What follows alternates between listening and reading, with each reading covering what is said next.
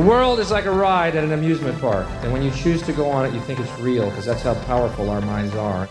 I can tell you from experience, the effect you have on others is the most valuable currency there is. Don't think, feel. It is like a finger pointing away to the moon. Don't concentrate on the finger or you will miss all that heavenly glory. You take the red pill, you stay in Wonderland, and I show you how deep the rabbit hole goes. Welcome to another episode of Digital Communion. My name is Thomas Faustine Husking, and I'm joined, as usual, by my dear friend, Nic Gregoriades, no longer Nic Gabriel. Before we jump into the episode, can you talk about why the change? Yeah, bud, I can. The further down the rabbit hole I go, the more I realize that language is an extremely powerful construct that alters our perceptions of reality, and that words themselves have incredible power, and they can constrain and direct energies. And a human being is, in some respects, just a very complex collection of energies and vibrations. And the name Gabriel, as have subsequently found out, does not have the same meaning that it did before. To me, I've found out another definition of, or another meaning of that name, and just doesn't gel with me anymore. So had to ditch it. Come on, man, that's too intriguing. So what the hell did you find out about that name?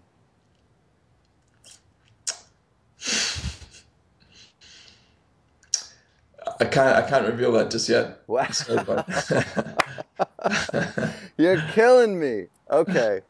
That's interesting. So it used to mean one thing before, and you drew strength from it or inspiration or some sort of identity, and now it's gotten to the point where you feel like it is casting some sort of negative light on you. Couldn't have said it better. But let's not talk about that. Let's talk about the birthday boy. Happy birthday, Thomas. Oh, thank you very much. Yeah, if you look closely, you're probably listening, but for those that watch, look at this chin. I just turned 38, and I probably got like 38 more white hairs in my chin. I skipped gray. News, bro. We don't need to look that closely. I don't like to deal with in gray at all. I skip right to the white. So, yeah, if you're noticing that, my chin is white, son. I don't have any grays.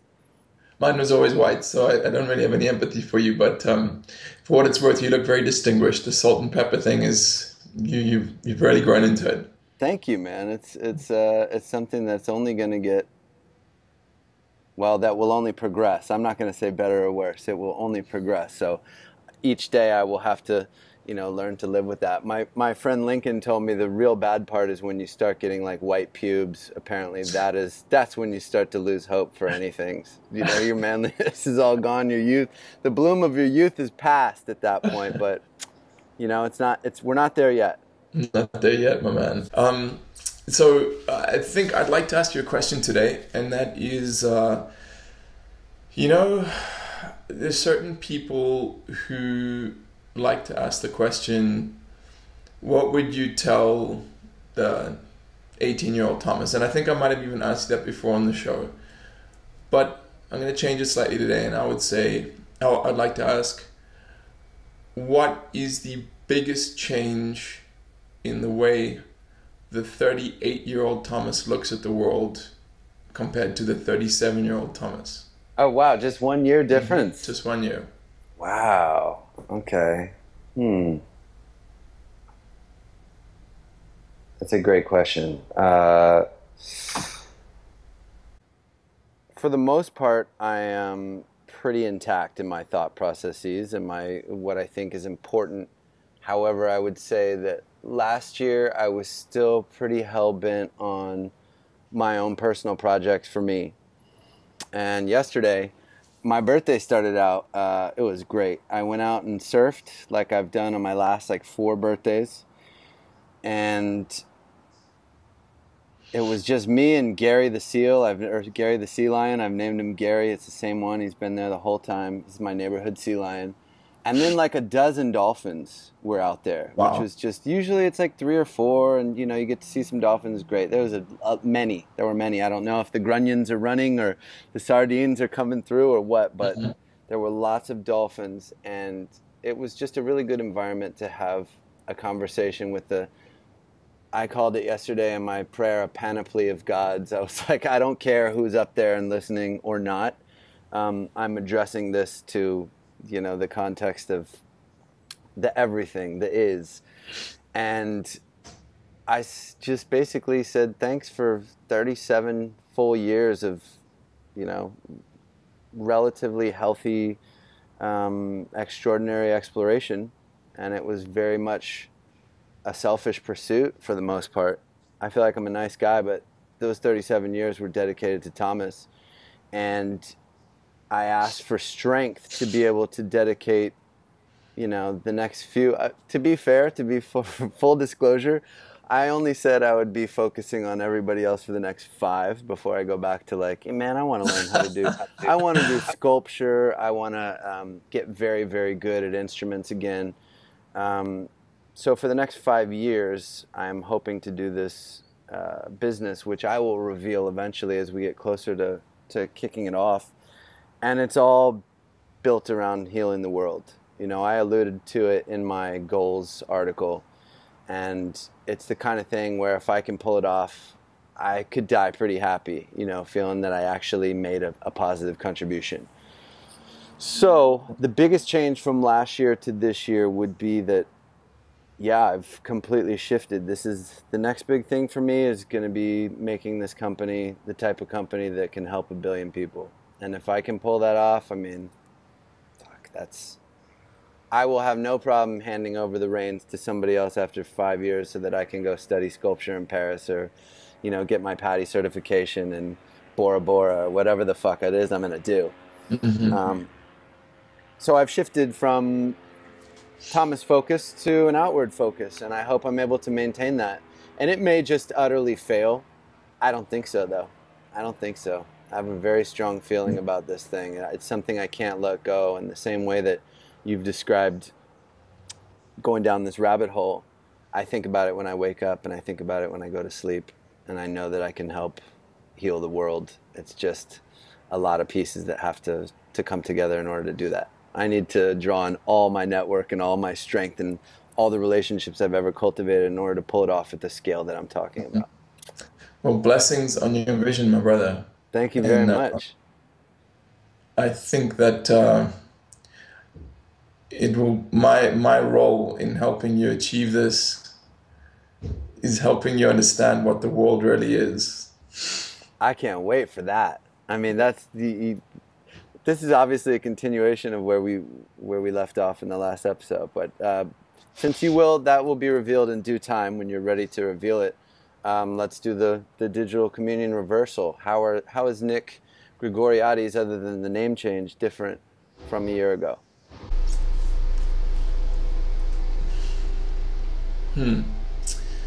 So there's an expression, and that is that the wise man unlearns something every day. And I always thought that sounded cool. I always thought that sounded really, really cool. I couldn't quite understand what it meant. I heard the content of the word, but I didn't understand of the words, but I didn't understand their meaning. And the Nic from a year ago was adding pieces of knowledge, or pieces of factoids, little factoids, into a container, filling them up as quickly as he could. And the Nic of today is ripping those pieces out as fast as he can, and trying to look for, it's actually the most difficult part of what I'm doing right now with my life, is sifting through things, sifting through information, and figuring out what I can trust and what I can't trust, and it's been quite exciting and quite interesting. But to encapsulate and answer the question, the Nic from today is far less certain of anything than the Nic from a year ago. Far less certain. In fact, there are no certainties in the world of the Nic of today. And do you feel like that's better or worse, or are you putting those labels? Would you label it such?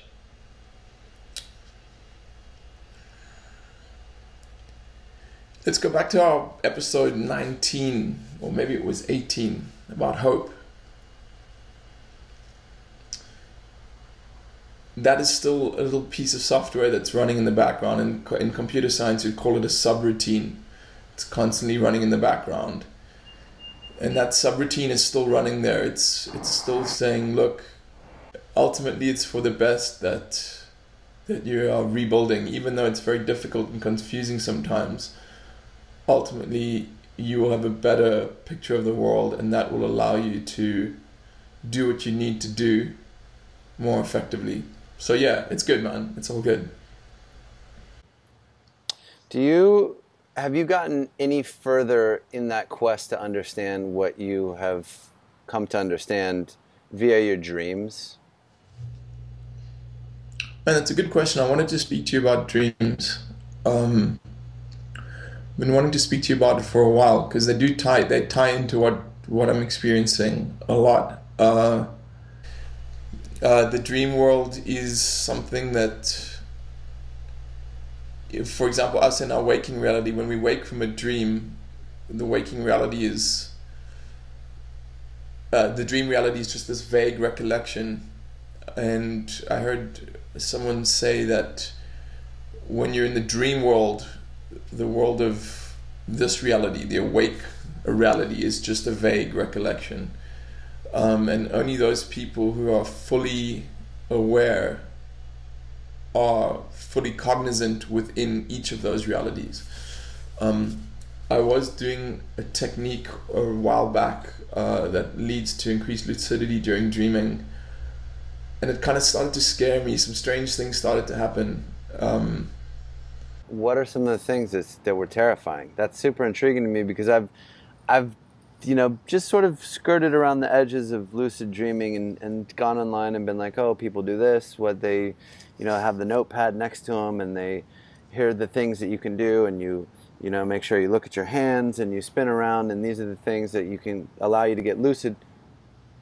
What was happening? Okay, I'm not going to go into the specifics of what was happening. The general thing that I started to realize is that it's a reality that is fraught with its own risks and dangers and obstacles and entities, and that unless you have the skills and abilities to deal with those, it's better to not even try and navigate it. So for example, if you don't know how to cross the street and you don't know how traffic lights work, it's probably not a good idea to walk around New York City. Do you get what I'm saying? And yeah, sure. If you don't speak a language, or you don't know the customs of a certain culture, it's probably, and that culture has got certain hostile elements to it, it's probably not a good idea to just to immerse yourself in that culture without certain training and certain knowledge.